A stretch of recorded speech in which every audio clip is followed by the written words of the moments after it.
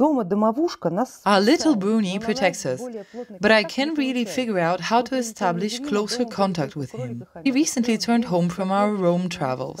At home, we have only a bunny and a hamster. I opened the door, walked in, and a minute later, the entire wiring started to spark. The home filled up with odor. We made it just in time to turn everything off and fix it. It was midnight.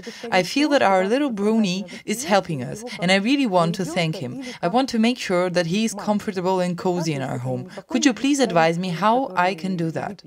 Well, since you called him our little Brownie, then it is likely that your subconscious perceives him as a child or as someone small, meaning that he is not an old man who is interested in a bottle, a meal and an argument.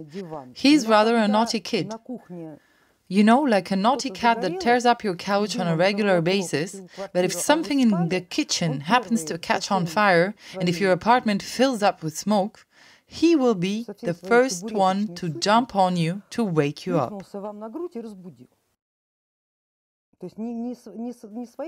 Meaning that he will not be thinking of himself first, trying to save himself, but will try to rescue you. So your Brownie is likely like that. Therefore, thank him according to the way you perceive him.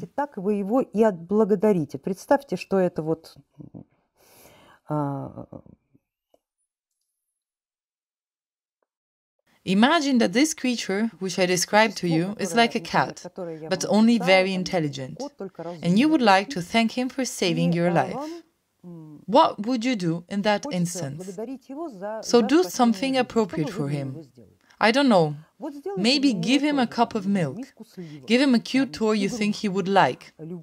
Something that you feel is appropriate. And do pay attention to your own thoughts regarding him. At the very least, he can give you a clue. But it is very good that you have a sense about him, that you perceive him this way. And again, do pay attention to your own thoughts about him.